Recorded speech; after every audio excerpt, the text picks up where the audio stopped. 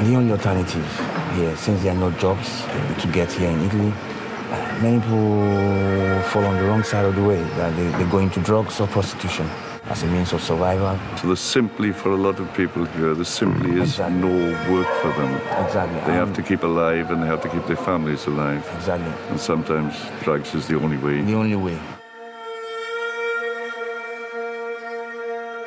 In this area, there are a lot of poor guys. Yes. They give them about $100, $200 to bring about 300, 400 grams of drug.